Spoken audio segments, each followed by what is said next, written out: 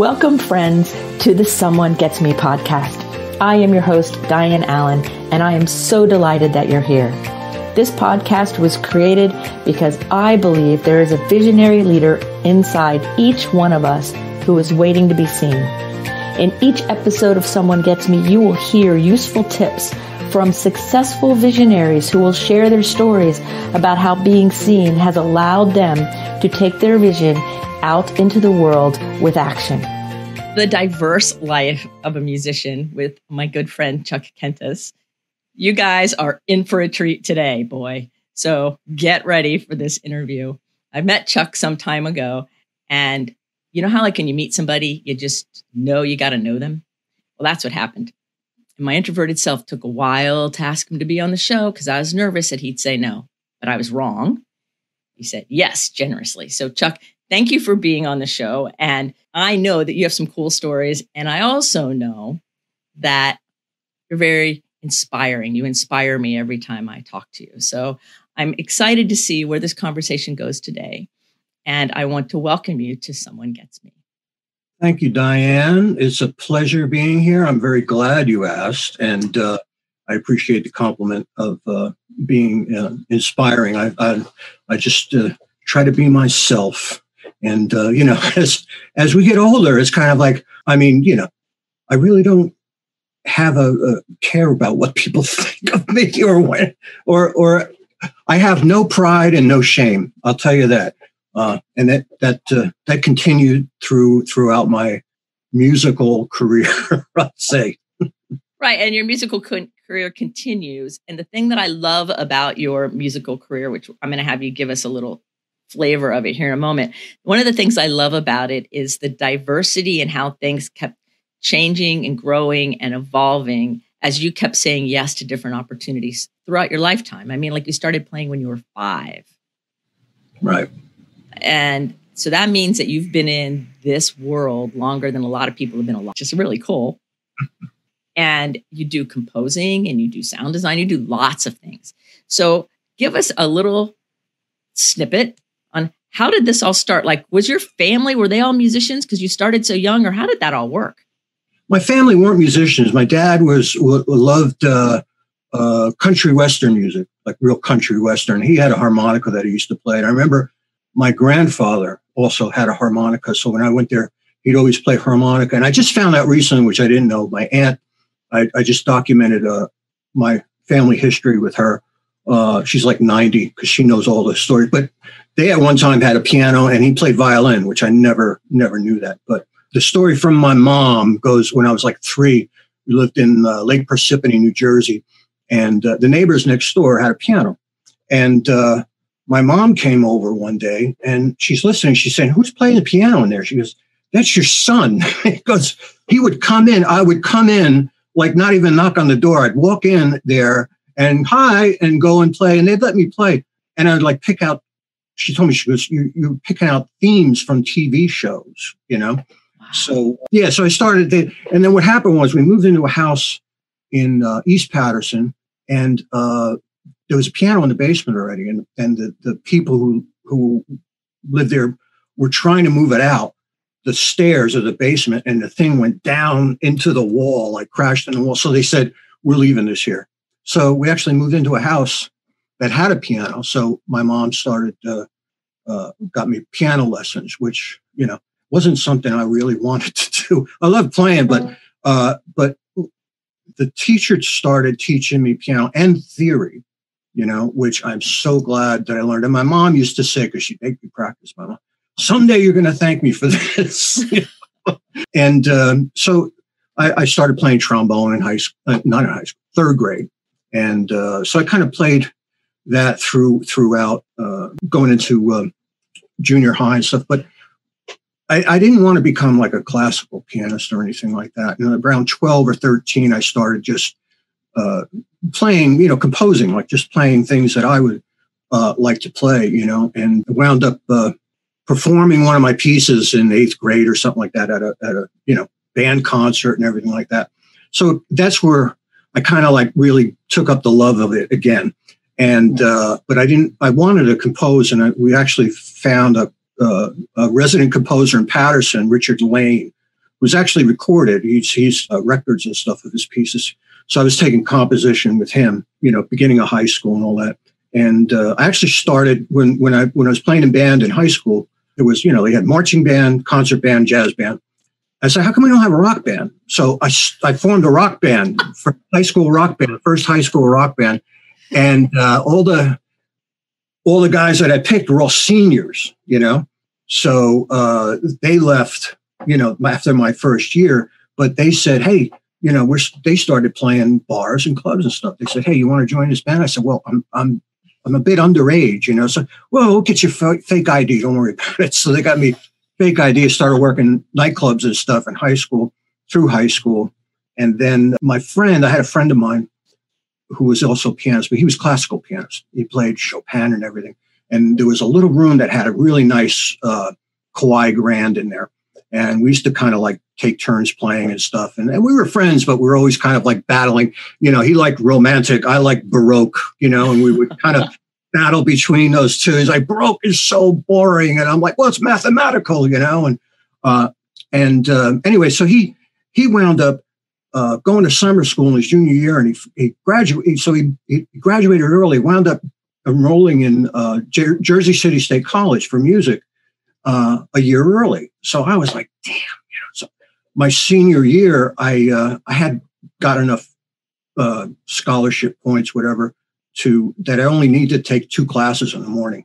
So I went over to Jersey City State and I said, hey, I'm still in high school, but can I apply to take some classes here, music class? And I said, well, just get a note from your counselor. So I went and got my counselor. He got me a note, and I started going up, taking classes there in the afternoon and evenings at not Jersey City State. And there they didn't have, you couldn't major in composition there. So I said, oh boy. So I found, I don't know where I got the nerve to do these things.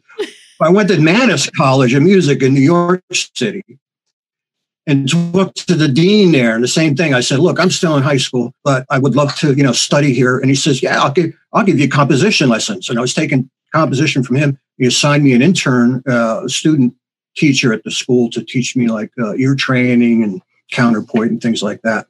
And then that all came to a drastic end when I joined a glam rock band and started working. There was a scene in North Jersey there were so many bands and so many places to play. I like within, say, 10-mile radius of where I lived in Patterson, there must have been 20 bars and clubs that had live music. And each one of those had between 2 to 4 bands a night. And this was 7 nights a week. You can go and some bands would play every Monday here, every Tuesday there, every Wednesday there. So there were like hundreds of bands that were working and making money. And I was able to play. They were long hours. You would start at 9 and go till 2. So you played 5 sets. You play like 45 minutes on, 10 minutes off. And so you were playing, 5 nights a week. You were playing like 6 hours a night. You had to get better, as a musician. Right. And also you're getting paid. It was like I'm fresh out of high school and I'm like, no, I was still senior when I was doing that. So, I was making decent money and traveling and stuff. So I did that, and I did a few other bands. And in New York in the 70s was really cool because they had this, I think it was a Village Voice. They had this music registry, and I went down there, and for like $10, they put your name on a list, anybody looking for a keyboard player, anybody looking for a guitar player and stuff. And they call this registry and say, well, here's this guy, this guy, this guy, I just get called for auditions, and I go in and do that, and I wound up getting, big gigs, go on the road, go, national tours, international tours and stuff. And so I started doing that, and I wound up auditioning for a band in New York with Carmine Rojas, he had just done Let's Dance with David Bowie's record, and he was going to go out with Bowie, on that tour. And he was in LaBelle, and then so when LaBelle broke up, you had Patti LaBelle, Sarah Dash, and Nona Hendrix. Nona Hendrix went on her own as solo artist. So I started playing with her through Carmine, and touring with her. And that's kind of like where I learned. Well, I had learned funk before because I was in a band down in Philadelphia. When I lived down in Philly for a couple of years. I played with this all black band called Bittersweet. Used to play all the nightclubs and stuff, and it was all funk, that 70s funk and stuff. Yeah. So I got with Nona. I knew how to do that, and I was playing with the other keyboard player was Bernie Worrell, who was with Talking Heads, and he did all the synth lines for Funkadelic, Flashlight and all those songs and stuff. So I used to room with him, and this guy was a child prodigy. I mean, he was, he played for symphonies when he was 12 down in Washington and stuff. Real sweetheart guy, but just one of those guys who was always kind of like, I don't know, Charlie Brown or something, because we do these rehearsals in New York, and his car would get towed every day, and we all felt bad for him. We're like, oh, I don't know. So, but I didn't own him, and then with Carmine, I got with John Waite, and I did a record with him, and then we got a call to do Julian Lennon's first tour, and that was through Phil Ramone. You said you worked with Billy. Did you know Phil? Phil Ramone, the producer? Okay. No. So we're doing Julian's first tour, and we go in, and this kid, he had no idea of anything like as far as live performance. Right. It just done a lot, and I had that hit out. And he was like, well, how do we hear ourselves on stage? And, we're kind of like walking him through it. But this kid had perfect intonation, when he would sing, it would be dead on, no, it was like, and I sang backup. So it was like a really cool thing to sing with him. And we did a couple Beatles songs, but the thing that really got me was like, I think it was the first day we went in and we're checking out the PA. He started singing Twist and Shout. And it sounded like his dad. I mean, it was like scary, he did that part, and he sounds just like his dad. So that was like spooky, Wow, but yeah. It was, it was crazy. His first tour was all sold out, and everybody, wanted to, be, because of his dad, right. What he sounded like, and he had to conquer that, he had to get past that, and that's hard for somebody that young, I think, to have to live up to that kind of thing, and so yeah, that was interesting. And then gigs just came in, and I was doing Julian, and John Taylor from Duran Duran saw a gig, and he asked me to do the Power Station with that was with the two Duran guys, Andy and John, Tony Thompson from Chic, and Robert Palmer was a singer on the record, but he didn't want to go on the road, so they used Michael DeBar, and we did Live Aid in 1985 in Philadelphia, and that was pretty cool. And then Tony was working with Bernard Edwards, who was producing one of Rod's records, Out of Order. Tony was the drummer, and Rod wanted a new band and suggested me to play keyboard. So I flew in with Carmine. We were just finishing a tour with a British artist, Belouis Sum. We finished the last day, and we flew out to California, to LA, to do the auditions. And I remember that night after the audition, I went back to the hotel. I actually prayed. I said, "Hey, look, if I'm supposed to have this, give it to me. But if I'm not supposed to have this, don't let me have this. I understand, And I was really praying for God's will on that, because right. It was a weird time for me. So I wasn't sure if I should take this or not, and I wound up doing it.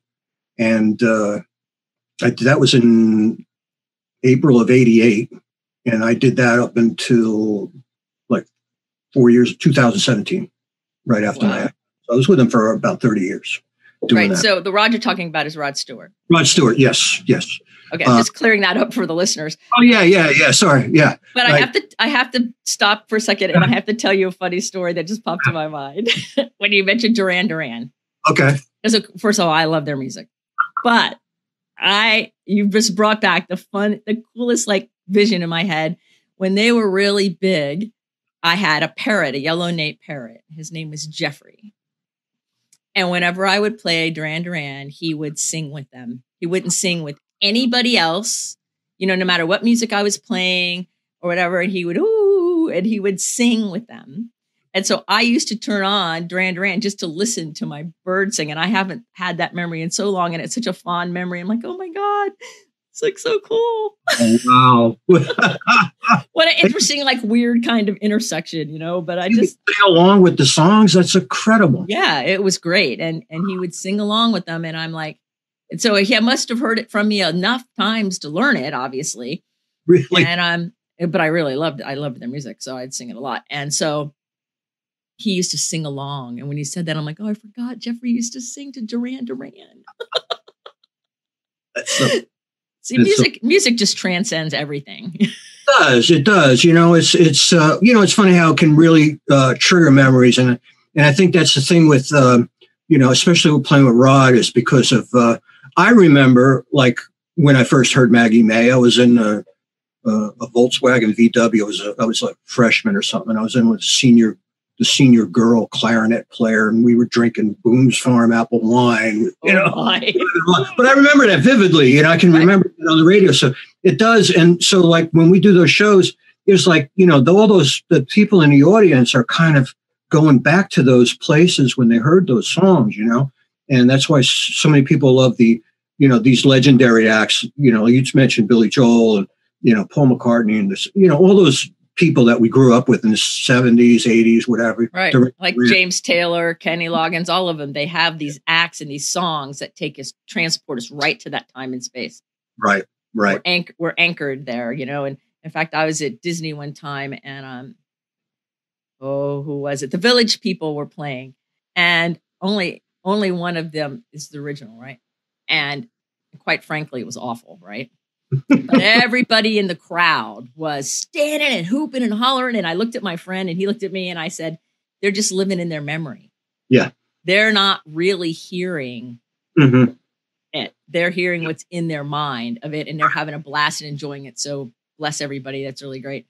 But there were some moments where my friend and I are like, are we missing something? Because it was not great at all. Yep. Watching the crowd live in their memory. Now that made it entertaining. Yes. But it's true. I have very good friends of mine whose oldest daughter, her name is Maggie May. Oh, yeah, there's hundreds of those that come. Yeah. To name your kids after that, after a lot. Yeah. Right. Yeah. I mean, so you get that. Yeah. Side note, one of my skeletons in the closet is I did the Village People's first tour. And in 1978, before they, this was before they even got big, we were playing discos, and then Macho Man came up. So within a year, we were playing like these discotheques. Within 8 months, we were playing. I did two sold out nights in Madison Square Garden with them, and it just blew up incredibly, and I toured Japan, Australia, and, I backed up. There were a bunch of acts that were also on the same management, the Ritchie family and Felicia Rashad. It was Felicia, the woman from the Cosby Show. She was Felicia Rashad at the time. She was a singer. She was doing Josephine Baker stuff. So let's talk about varied. Wow. Well, but that kept you interested, right? Well, it was my first big international tour. I hadn't, I went to, it was 21. And the band I was with from Philly, Bittersweet, we were all like 19 years old and stuff. And, we were in Japan for like a month, playing through all these places. And it was, some of the experiences I had so this is 78. We were playing Hiroshima and went down to the A-bomb dome, which is the memorial for the atomic bomb. So this is only 30 years after after that happened.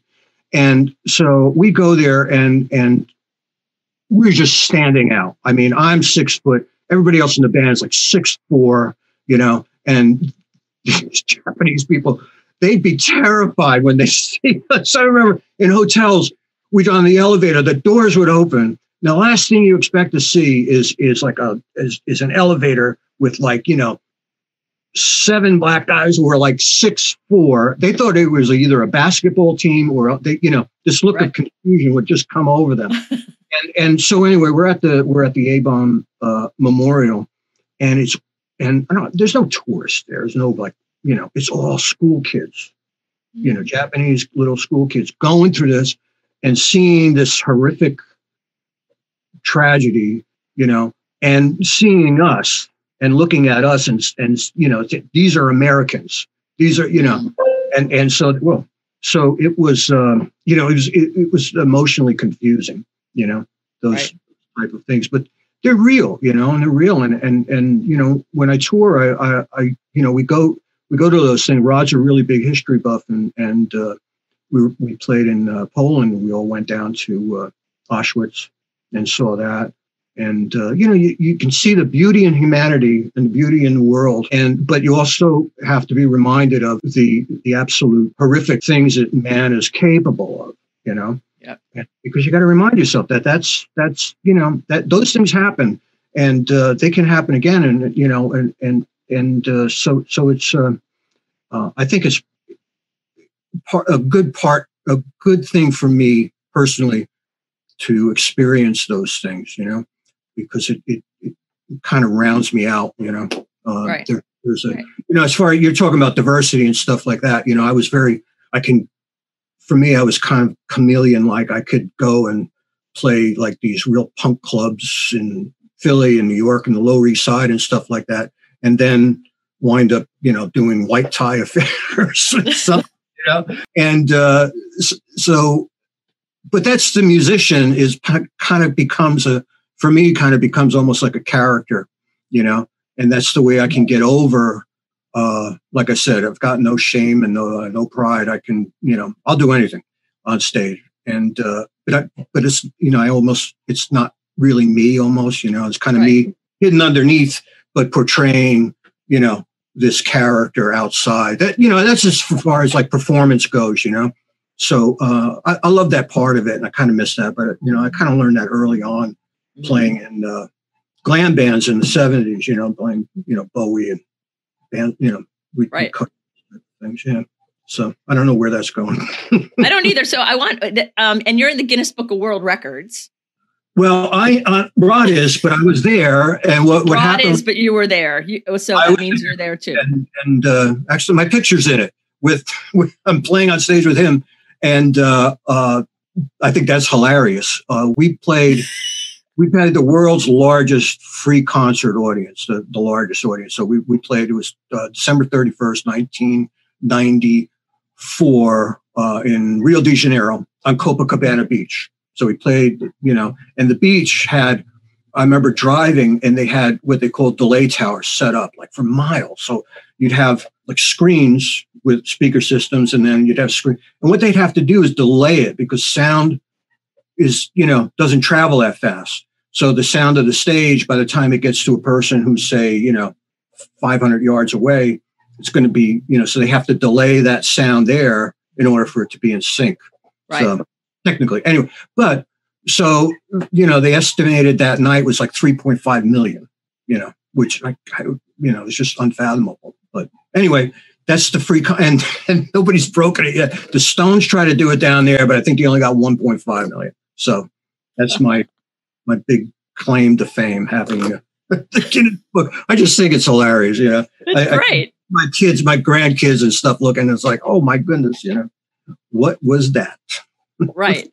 Exactly. I mean, it's one of those things that it's like, it's fun and powerful and cool all at the same time. And like, who would figure? Like, I know when you were in high school, you weren't thinking, let me see, how can I get in the Guinness Book of World Records? Were you?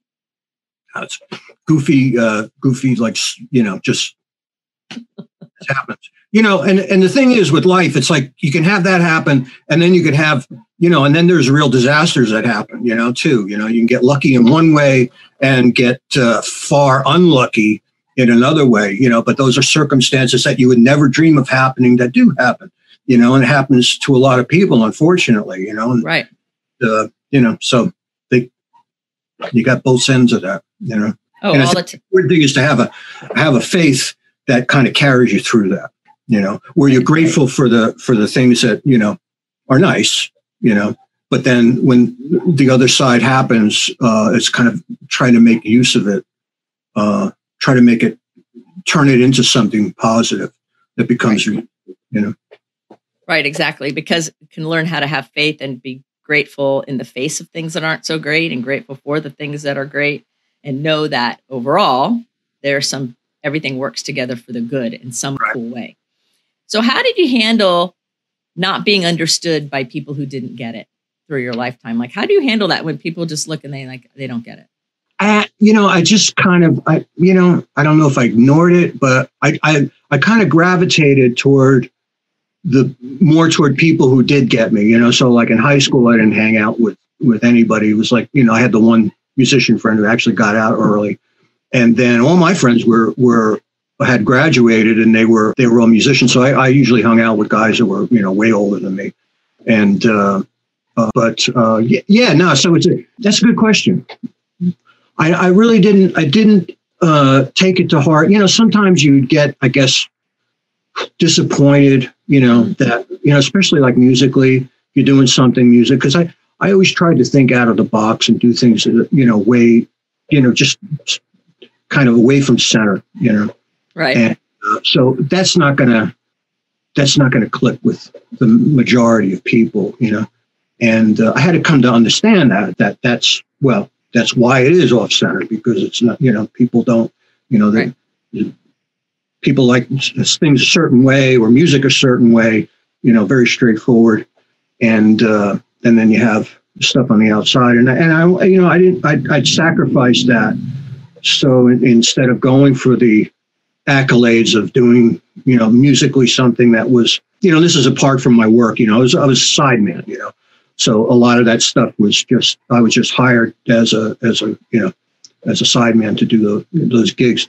And, but for my stuff, so I like to go slightly left, and then understand, like, and not be bitter about it or not be judgmental of people or anything like that, and just, well, this is what they want to do. This is where I'd like to take it. It's just in me that I can do the straight ahead thing. And I did that for composing wise as well. I did a lot of production music back in the 90s. So that production music is, there's companies that offer music to like sports stations, TV shows, reality shows. It's like put-in music or the background music or what have you. And so, my assignments would be to do things, I do a bunch of things that sound like 80s, radio music, or do some like beat swing, or energetic, sports kind of themes and stuff. And I did a lot. And what I would do is while I was on the road, I'd have like a studio. I'd take like a small recording setup in my room, and I would do those at night after shows. So it's kind of like doing two jobs at once. And then I started working with our drummer, David Palmer, and we started writing for, some TV shows. We did some TV commercials and things like that. So that kind of thing, you're like asked to do a certain thing. And so you compose straight up the middle, or you do what they want as opposed to what I want. It's kind of like they're the, and a lot of composers get like kind of twisted about that, because it's hard when you're writing something. You kind of becomes a personal part of you. It becomes becomes part of you. So when people reject it, you feel like they're rejecting you, and you get personalized at it. Right, but you have to disconnect it and say, no, this is this is this. Here you go. And what can you change? Can you change this and change that? And like TV people, it's like, you make like 10, 15 changes. So you got to get a tough skin. You got to have a tough skin with that. Right. Because they're looking for something specific, and they don't even really tell you what it is probably completely until they start hearing it and go, well, what about this? Or what about that? And they don't know what it is sometimes. They can't. Most of these people are not musical in sense. So they're trying to describe it in a certain like categories, colors or something like that. But and then you've got like three people that you're trying to please at the same time. Forget it. It's like, we're on for weeks on this before somebody decides what they want. Right. And can't even identify what's going on. Yeah. but so doing that was, it's fine. And it they were nice niches to be in at the time. It seemed like it seemed like for me, my career was like, I hit those points where at the right time for some reason, like touring in the 80s, 70s and 80s and stuff like that was a lot of fun. It was really crazy and stuff. And Now it's really difficult. I know a lot of my friends were on the road and with COVID and just the business in general, and the whole music industry really changed a lot, going into the 90s, 2000s. Yep. Yeah. You kind of got to swing with it. It's like, music, when I started in the 70s and 80s, I'm sure there were people in the 40s and 50s who were like, damn, what is this? They're playing, right. Some big band, and they're like, man, not working. What the hell's going on here? All through that, it changed. But I was at a good time because I was able to I played like 5 nights a week all the time. You played and got paid. It's great. So you were like in heaven, living this like dream reality of all these really cool things because you kept saying yes along the way. Yeah.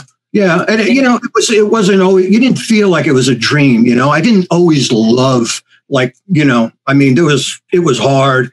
I mean, I had back then, now, like, people play, they bring their computer and they hook it up to that. I had an electric piano that was like 88 keys, 2 pieces. Each piece weighed probably 90 pounds. Right. And I would carry that damn thing up 2 flights of stairs to a 2nd floor apartment by myself, like, every other night. I mean, it was work, physical hard work. Right. It was physically hard. And then there was all the travel that takes a toll on you. There was a lot to it. And it's funny because I've been on tour and I know that it's hard. And I can only imagine extrapolating that over decades and decades and decades and decades. I don't have decades of experience, but I have enough. I have a taste of enough to extrapolate it and go, oh, this is way harder. And what goes in behind the scenes for the show, for the concert that we all go to, and like people my age have what I call mid-70s syndrome. You give us a band that's big in the 70s or music from the 70s that's big, and we all like jump right to that time frame. We're there singing, dancing, running around, and we will go see tribute bands for those people and those people until they're not here anymore because of the memory and the connection. And I always say, and they played real instruments. Oh, yeah. And sang real song. I mean, they were really singing. And there's an appreciation of that. And my mom was a concert pianist. She did a lot of classical, but my parents taught me about jazz. Like my first music that I loved was jazz and scat and stuff like that, like really into it. And when we were on a tour, a sailing tour, we were in Toronto and we spent one of the nights. Now I'm like 16-ish, somewhere in there. And I wasn't drinking age yet. I know that. And we went into all these bars, all these like hole in the wall jazz club, dark, cool spots. And my mom would teach us all the different cool jazz things, like about this bass player or that thing or this thing, like, because she was a genius. And I learned to just love jazz. I still do love it. And music, like high quality, good music, like people who like get the math, they get the talent, they get the precision, they like get it. There's a difference between that and other kinds of music, though I love them too. So who were the jazz people that you liked? Oh, I loved Herbie Hancock. Yeah. I loved, what was his name? Chuck Mangione. I loved. Oh, yeah. Yep. All kinds of like that. It's funny you mentioned Toronto. You were listening to jazz up there? Mm-hmm. We went to some street. I don't remember where it was, but my mom was all excited for us to go to all these jazz clubs because she was educating us on that culture of the small little jazz club. And we went from club to club. Like I bet we went, it seemed like 100, but it couldn't have been that many. It was probably like 6 or 7. I was too young to, I was loving it, but didn't know. And there was this place in St. Pete. We were living in Sarasota at the time that had jazz like downstairs. And my parents would go, and my brother and I would listen as long as we could. And then we'd go play on the beach and come back and listen some more. But we really were indoctrinated into the whole jazz scene from the time we were very small children. And I'm glad about that because I have a great appreciation for high quality music and different kinds of music. And I love it all. Like, I think it's really cool as anything. It's, I love jazz too. There was a really great jazz station in New York that I used to listen to all the time. And I got to see like, Elvin Jones and Charles Mingus. And there was when I lived in West Patterson, there was a club down the street. It was right across the street from the Passaic River. It was underneath this Route 80 bridge called Gulliver's. And it was a hugely famous jazz club for New Yorkers. So like on nights when they had somebody playing, like Thad Jones or somebody, Thad Jones used to teach up at Montclair State University in Jersey, and he would play, and it would be, the place would be parked, cars everywhere, all New York plates. All these people drove in from the city. It was, we were like 10 miles outside of New York, but they drove into this place and they had jazz there. It was just this little, tavern, and it was tiny inside, and they had live jazz. It was incredible. Yep. Absolutely incredible. Yeah. I just love it. So I'm wondering if you have any cool stories that you want to share, or a cool story that you want to share about all your time you hung out with Rod. Okay. You played for him for a long time. I did, yes. And so I'm thinking that you probably have something that's cute or funny or neat or that you want to share. And if not, that's okay. But I was just... Oh, no, I do. And they're nothing off taste, things that are not tasteful and stuff. I mean, there's those, but I'm not going to talk about those. I'll talk about the crazy stuff. So we were playing, this was when I first joined. I think it was like, I was about a year in. We were playing in, it was Massachusetts. Anyway, outdoor venue, amphitheater, and our stage set was this big metal set that had, I was on a platform, drummer was on a platform, the horn section was on a platform, and all around us were these steel ramps that went up, so he would run, up these ramps and behind us and down and stuff like that. And he was nuts, his performance at, he would do these weird things, just out of nowhere. He'd like lay down on the stage and just, like after, he was running around or something like that. And we're, but the thing was, we always had to watch him because it was, things, he would change arrangements every night and stuff like that. So it really kept you on your toes. So anyway, we're playing, and he runs up this ramp next to me, but we had these lights, these moving lights that would they were like big octopuses, and they came down just enough for him to ram right into it on his head. Oh no. And he's out cold. So we don't see it because it's happened behind us. The audience has seen this, and he's knocked out cold. We think he's just doing what he always does. He's laying down. And we're playing, and then we're like, isn't he supposed to be singing now? And we look, and he's still laying down. And you get that, you get to that point where you're like, oh no, this is not, he's not just faking this, he's out. So he's out. Now, in the front row is this doctor comes running up, and he says, let me fix him up. He was Mike Tyson's ringside doctor, right? So he knows how to fix somebody up who's knocked out. So they get him, and he's like, stitches him up, gets his mold on, and he finished the rest of the show. So it was.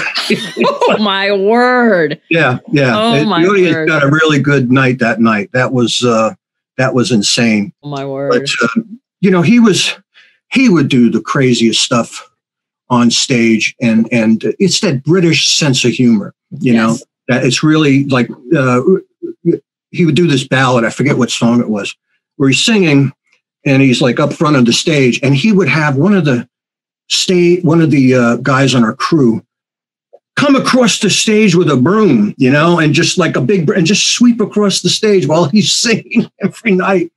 And the audience, it's that kind of weird English kind of humor, you know? Right. And he had this, he had a song that was a huge hit all around the world, except for the States. A lot of his songs, like in the UK and Europe and South America, that were big hits there, weren't hits here. And the ones that were hits here weren't hits there. Like Maggie May was not that big, not his biggest song over there. It was a song called Sailing, or I don't want to talk about it. This song, Sailing. We already finished the show that night, and we had the screen behind us where, they put stuff up and everything like that. So he wanted it. We're doing Sailing, and at the end of it, he puts up a scene from the old movie, the old black and white movie, A Night to Remember, which is about the sinking of the Titanic. So he's got the boat sinking down, and this, as we're doing this song, stuff like that. I was just, it's so genius. It's just, it's so funny. But a lot of people didn't get it, but we all loved it, the things he would do. So, like I said, he would have no no shame. And I learned that from him. I learned that, it's like you can go up there and not be uptight and kind of like, you got to lose. For me, I lost a lot of my self-consciousness and stuff like that. So I would try to kind of go into doing things like that. Like there was, I learned on the road, I picked up a musical saw and I learned how to play musical saw. It took me about 2 or 3 weeks. It's not easy to do.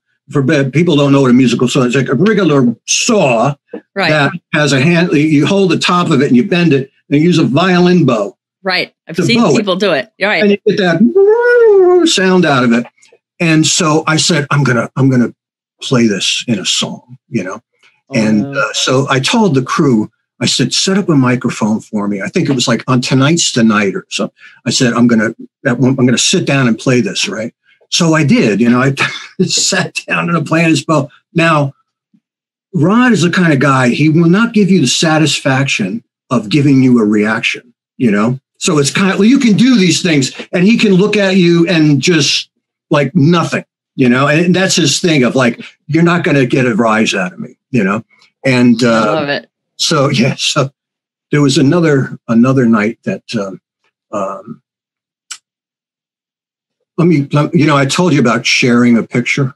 So yes. This is, let me see if I can do this. Let me get this up first, because this goes along with the story. So there were nights where I would definitely try to get the rise out of them. Crew loved it. They were just, dying and everything. I would do that like once every 10 shows or something, and it was just, so that's like the character of going up there and doing those things that are just pretty, they're funny, you're on the road, you're just trying to amuse yourself. And we're still real professional and all that. But it was one night where the guys, so I would do the guys in the band were in the dressing room. They dare me. They said, we bet that you would not go up there and wear, we had 3 girl background singers. And at the time we were all wearing whatever we wanted to wear.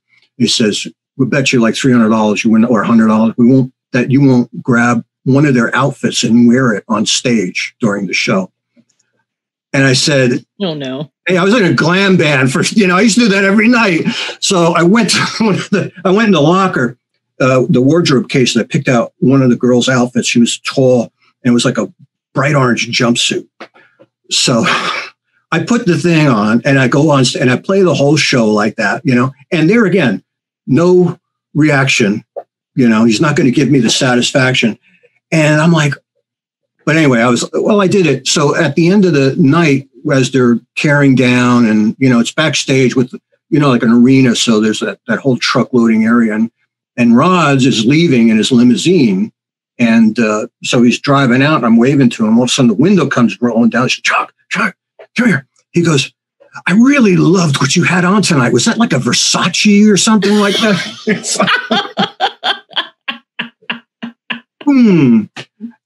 It could have been a TV show. I'm trying to write a TV show with my son Noah on the things that like that would happen. It was another one was we were playing. Tell me if I'm going too long on these.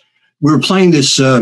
We played in the Round, which is the stage in the middle, right? And we were playing stadiums in the UK, big football stadium. So you're in the Round, and you have like these 4 kind of towers that go up where they can hang the lights, but you're in the Round. So, which means that when we come out, the band, we have to walk through the audience to get to the stage, Right. And that's fine.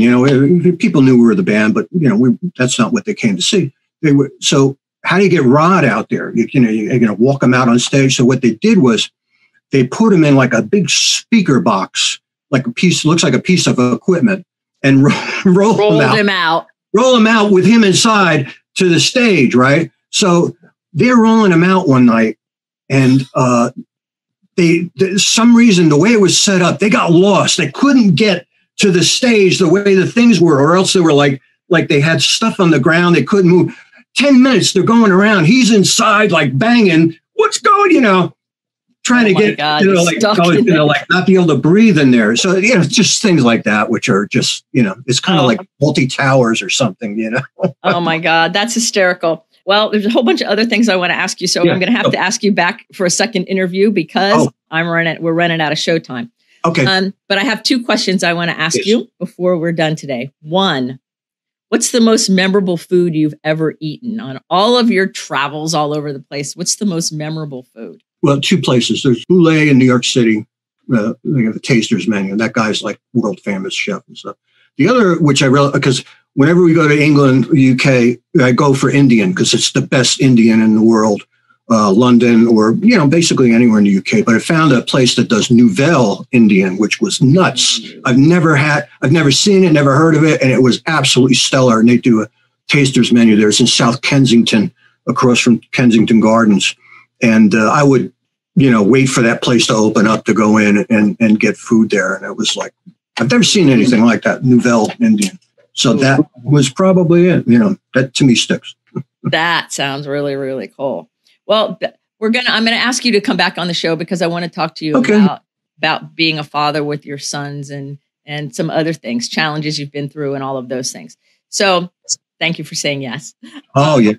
So your final question for today's show is that we're going to put a billboard up with your message on it for the world, for the whole world to see. Chuck Kentis message. What is your message for the world? Let's see. For me, life is kind of about observation, taking things in and stuff. I'm the same as you. I'm introverted. So I'm not, out there talking all the time. So most of the, people think that, because I'm quiet, maybe I'm stuck up or something like that. I'm like, no, that's just my nature. I'm just quiet. I'm not a yacker kind of guy. Although, this interview probably proves something different, maybe.